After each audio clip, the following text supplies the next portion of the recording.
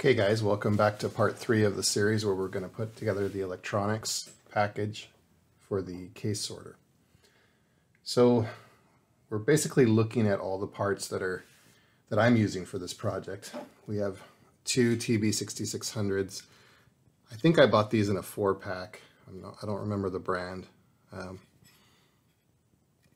But generally here, what we're doing is we're setting them up like this, where they're set for 32 microsteps and 1.5 amps.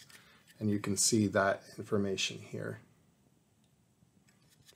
For 2 of those, we have stepper motor cables. I bought those in a big pack, nothing special there.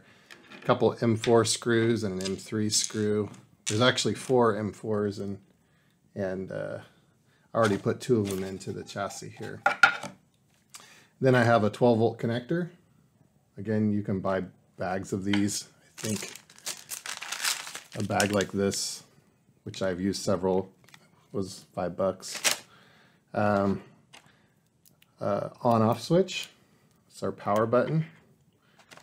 And a USB splitter. This is so I can have one USB cable going to the computer instead of having to have 2. So one goes to the Arduino and one goes to the camera. In this case, they both plug in here, and then I only have one going to the computer. A bunch of wires, and then we have the Arduino Nano here. I already soldered this one up, but generally they'll come like this, and they'll come with the pin headers, or you can use your own if you get a big, you can buy a bag of these pretty cheap too. This one actually comes with all the pins you needed. Already has the USB port, and it's small. So in this particular package, I have it set where you can drop it in and throw a screw in that single hole. See if we can get it to focus here, come on. And that kind of locks everything in place. So how this will go together is we have the 2 holes for our power and our power switch and our 12-port connector, and then we'll have the TB6600s on either side with the heat sinks facing out, and our Arduino Nano in the slot, and then the feed cable, I'll feed it out that hole, or the USB port cable will come out of this hole to the computer. So I haven't spent a lot of time, obviously, working on cleaning this chassis up. This is just sort of a project chassis at this point, but I'll get around to it at some point. Okay, so the next thing we're going to do is just wire up the connectors. This is pretty straightforward. It requires a little bit of soldering, which is, if you've seen my previous videos, I'm not great at. We'll have the power coming in here. 12-volt pin on the center, ground outside. The 12-volt will go directly to the switch, and then from the switch we'll connect to the TB6600. So we'll just leave the wires for now. So let's go ahead and solder that up real quick. Okay, so I've wired up the switch, and these are going to go into the chassis, at which point I can connect the center to the input connector. So I'll do that next. Okay, so this is where we're at. And I could not find the nut for that, but rather than delay the video, I wanted to finish it. I can always come back and put a nut on that one. So what I will do is put the other screw in. There's another screw hole down here. And then what we'll be doing is running the power and ground up to these first 2 spots. So one of the nice features on these TB6600s is that the connectors come off so that they're easier to wire up. So once you've got all your wiring done, you can just plug them back in, as long as your wires are long enough. Okay, so because we are going to be sharing a lot of the power, the easiest thing to do is really to just run in parallel from ground to ground on the two controllers and run a wire from here to here on the second TB6600. We're also going to be running a 5-volt connection to 3 ports here on all the Enable Plus, DIR Plus, and Pull Plus. So we'll be running 5 volts in parallel to all of those and on both. So really we can run a 5-volt connection to any one of these and then just kind of jumper them across, and same thing on the other side. So we only have one 5-volt wire plugging into the Arduino Nano.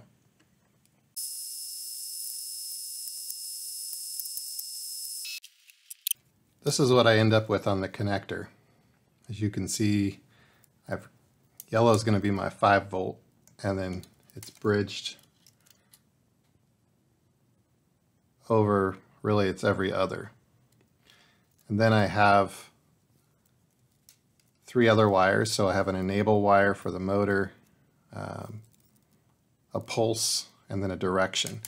These all have the female connectors, which are going to end up connecting to the pins on the Arduino. So the next thing I'll do is really the same on the other side, except rather than have this, I'll just have a wire that connects into one of these slots so that they feed 5-volt across. We only need one of these going down to the Arduino.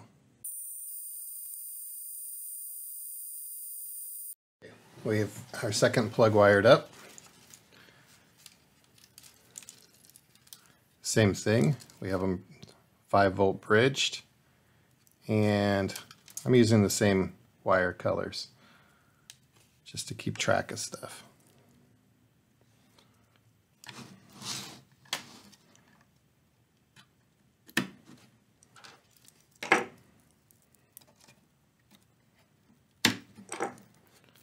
So in this case, we would just need to run the 5-volt over to one of these 5-volt connectors here. I'll just choose the last one. So now we're pretty much ready to drop our Uno in and then hook up the pins.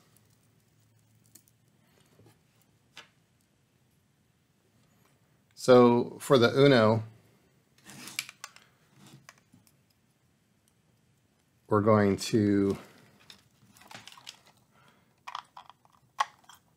that has a slot in there, and they'll slide it in, and then there's a hole to drop the screw in.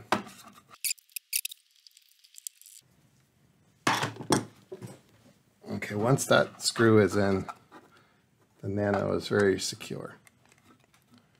Then we just have to do a little bit of wiring. So we do have a USB cable to fit in there.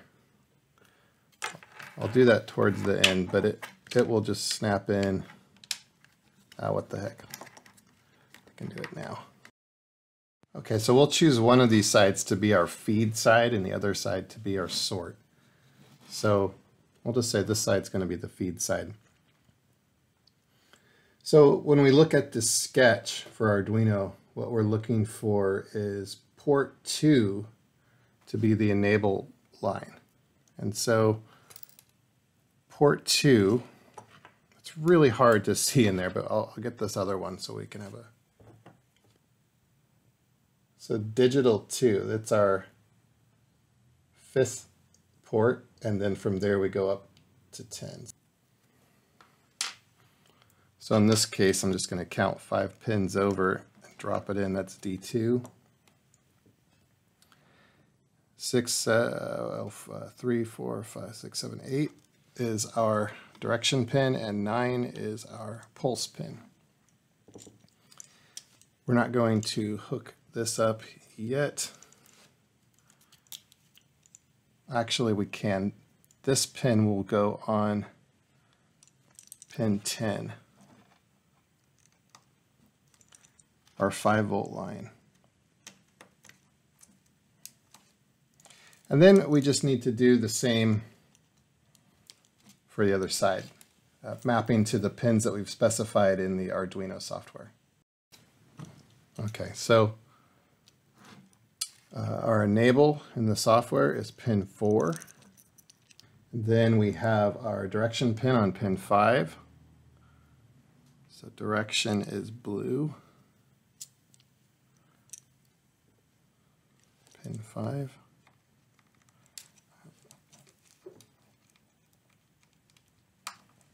And finally, we have our pulse pin on pin 6.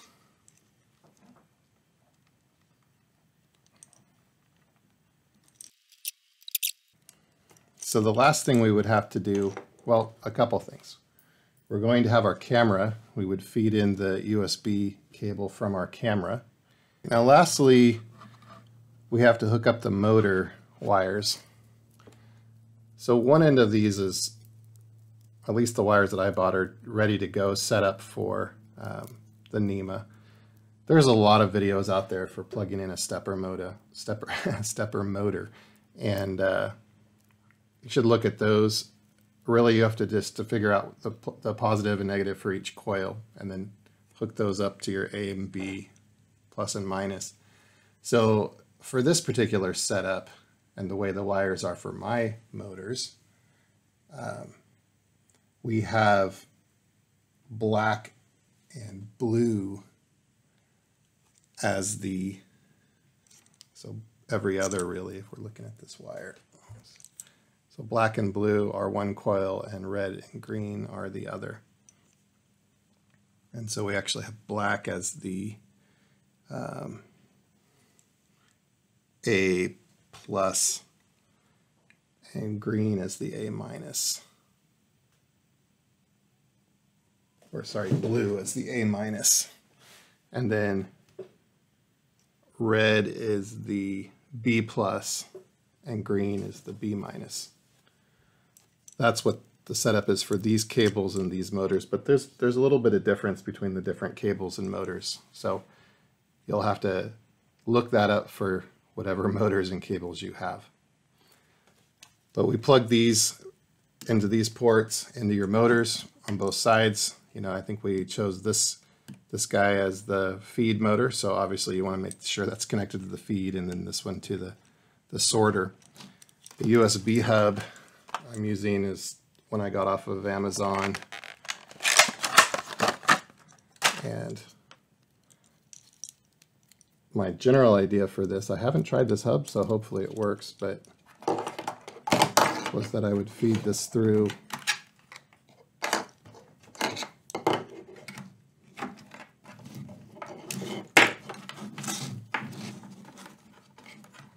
and then plug in my camera and my Arduino.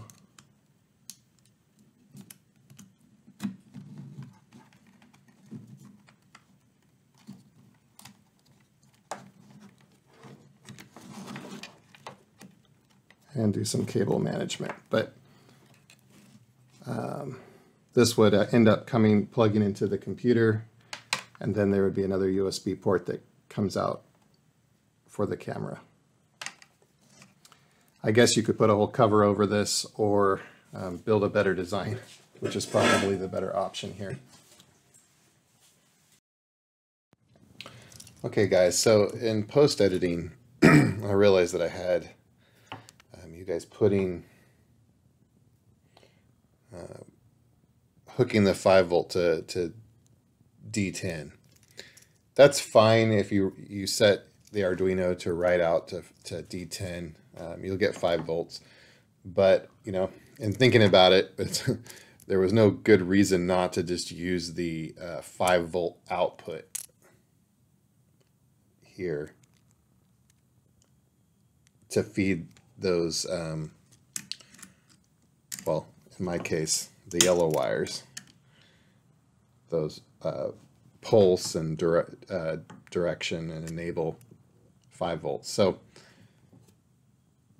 up to you.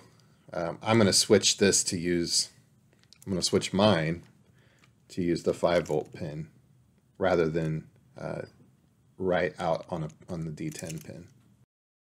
Okay, I wanted to cover a couple other things. So I have everything, I have the feed motor hooked up now. As you can see, the wires are there, and it's hooked up to my existing sorter. As far as testing goes, in Arduino, once you've pushed the code to your Arduino using the upload functionality, you can then open, from the tools menu, you can open the serial monitor. And from there, you can send messages to the Arduino to test. So in this case, if you just send the number 1, what you should get back is a message called done. And if everything's working, your motor should move. Now, I didn't have this on, but let me go ahead and turn that on. And I will adjust the camera just so we can see what we're looking at. So you'll see I put a reference point, and this is more for tracking. As you're playing with the settings and speed, the voltage settings on the Arduino and the steps, you'll find certain levels you're going to lose tracking. You'll lose steps. Part of that's because the TB6600 is not really a great controller. But sometimes it's an issue with too much torque, and the stepper motor is losing steps. So in this case, I'm going to go ahead and just hit 1 in the serial monitor, hit enter, and then I can just hit enter from there on. And make sure I'm not losing any steps. I noticed this machine, when going clockwise, seems to lose steps more than going counterclockwise from this orientation. So it could just be something in the track or something's binding when you go clockwise.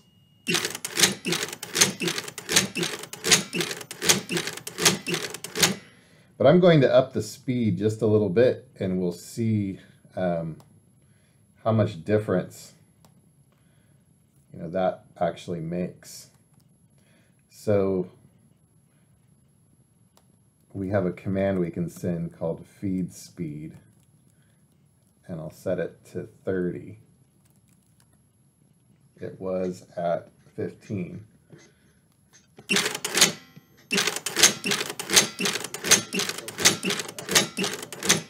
Okay, it looks like it's still holding its tracking pretty well.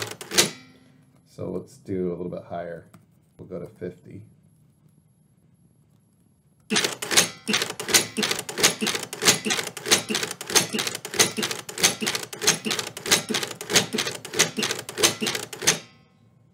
Okay, then let's go a little higher than that.